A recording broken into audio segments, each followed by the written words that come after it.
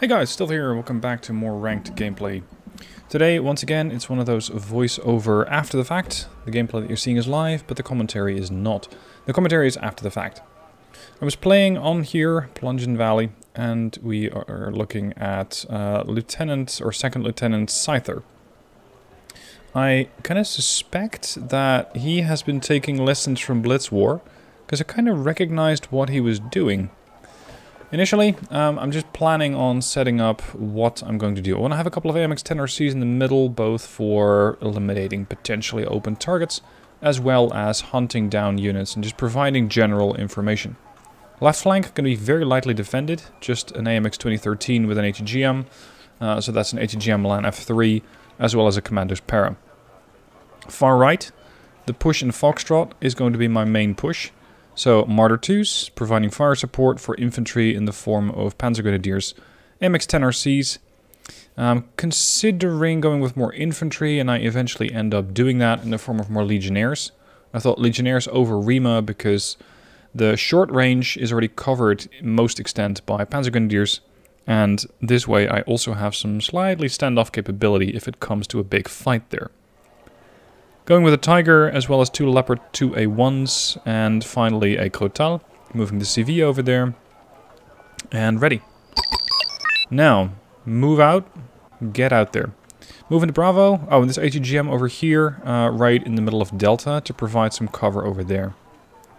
Interesting about this game is that I was considering starting with a command vehicle for my two-pointer, to put some very quick pressure on the enemy, but I decided eventually not to.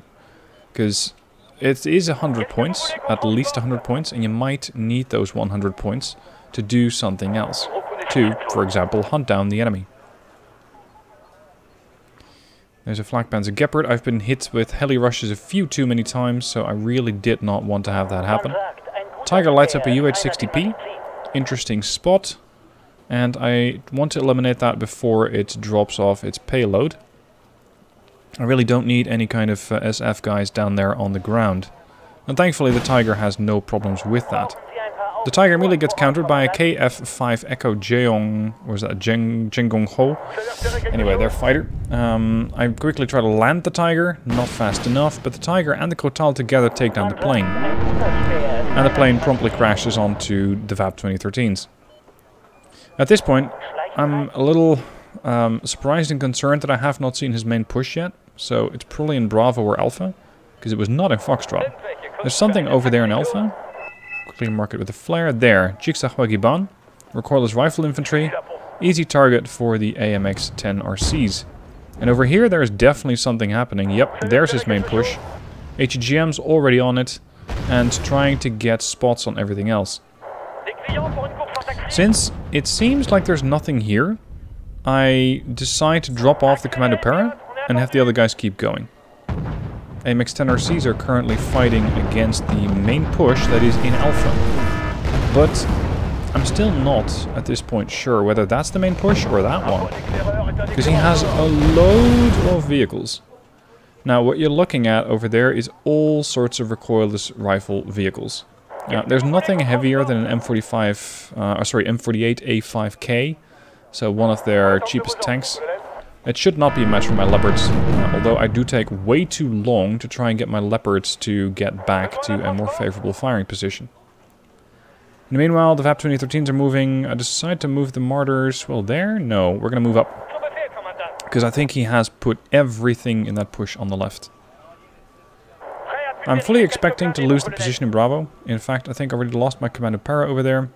The Tiger is in a dangerous spot, and I flew in a couple of Cassiopes as a quick weapon against all of that motorized force. I wanted to make sure that I could at least deal with some of them. But of course, it's not simply unarmed or unescorted motorized vehicles. If it was, it would be perfect. But there is some other stuff out there. Turning the missile on the Tiger 2 off to not have it spend it on all sorts of cheap nonsense. That additional Cassiope buy was a bad one. I shouldn't have done that there, and that's why. Because that's K263 and it very quickly wipes out all helos. Over here, I have made it into his spawn, so he has very much nothing guarding it. Or at least, It seems that way. Time to get the tanks to move around, but that took me, well, a minute or so too long. There's his command, and he loses his spawn. But as opposed to myself, he did send a CV to Elfwyn. So now, he has two options. One, he can bring a CV back. Two, he can try and take over my spawn, and bring his command vehicle to my spawn. Neither of which is probably very appealing, because it's a long way down. And I have VABs covering both the units that he spawned in, as well as the retreating point to where his command vehicle could go. So I leave the Legionnaires to deal with any reinforcements, and the VAB 2013s and the Martyrs to cut off his command vehicle. I'm also trying to play as zoomed out as possible. This was a priority for me. I wanted to play as zoomed out as possible to try and keep an eye on those motorized units. AMX 13's being brought forward, the Tiger doing his level best with the rocket pods to try and deal with any, well, anything it could shoot at, because there was no shortage of targets. Pulling the Tiger back, and this is when I decide, or when I am questioning what's the best move here. Because against all that motorized nonsense, 2 Leopards might do it, but I decide to go with a different plan, and I buy a CV.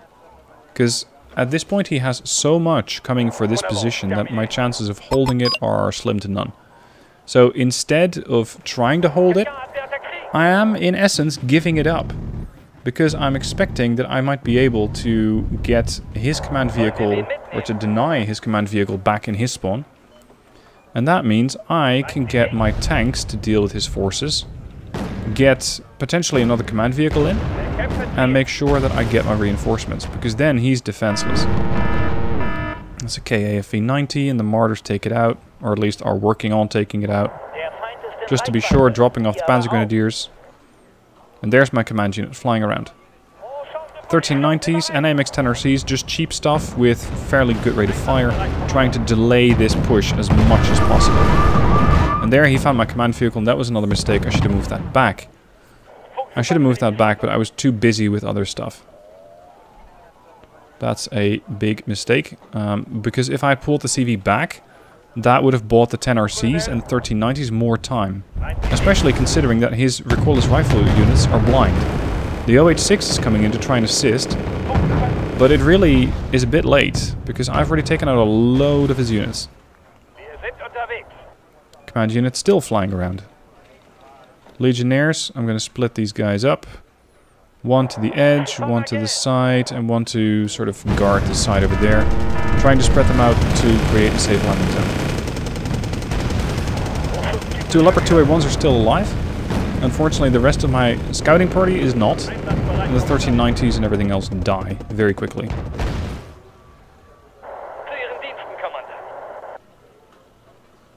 Here comes the CV. Spreading out as much as possible, trying to cover all the possible entries, because I thought, you know what?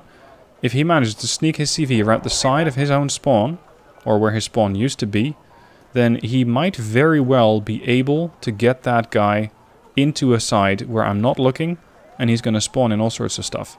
I do not want that to happen.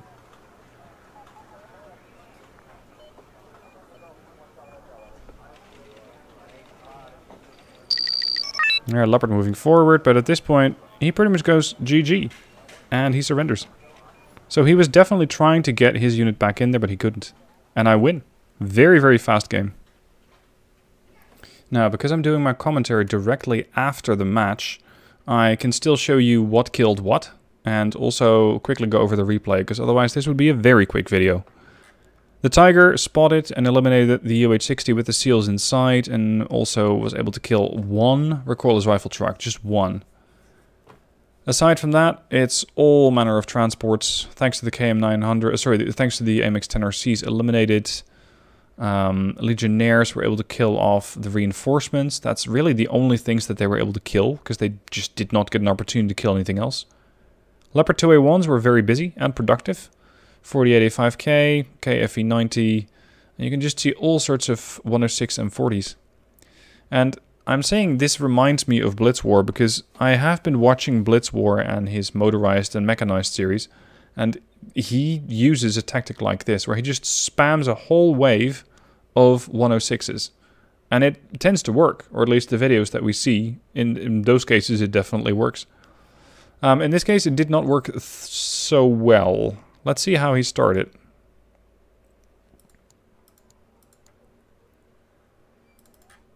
I wonder what he had. There. He puts his command there, fob in the middle, there we go. Yeah, it's all manner of 106s. Backed up by a KM900 for spotting, recoilless rifle infantry, more KM900 263, and basically the same thing here. Copy of that push. Left flank, 1 UH-60. It's more of an afterthought. I mean, if he can land there, great. Otherwise, meh. And this very much confirms my suspicion that he had nothing here. In which case, again, as an afterthought, it'd probably be safer to put the CV not there, but there. Because once I realize that you have nothing there, then I will come for you down this road, meaning that I encounter the CV earlier if it's over here than if it would be over there.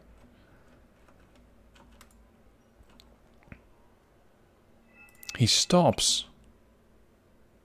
Why does he stop?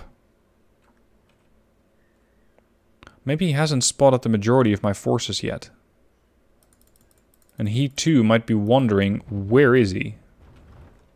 But I'd say the moment that you see a tiger, you should be aware that there is something happening there. Or well, it's not a rule. There could be something happening there. These guys are going to get very quickly eliminated by the KFV as well as the 106s. These things have not a lot of accuracy, but they're dirt cheap at 10 points.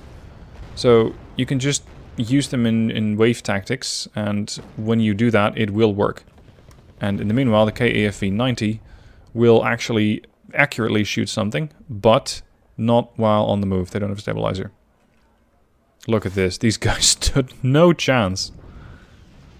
But interestingly, he kind of just moves past it. And the VAB? And the VAB 2013? Does he even know that they're there?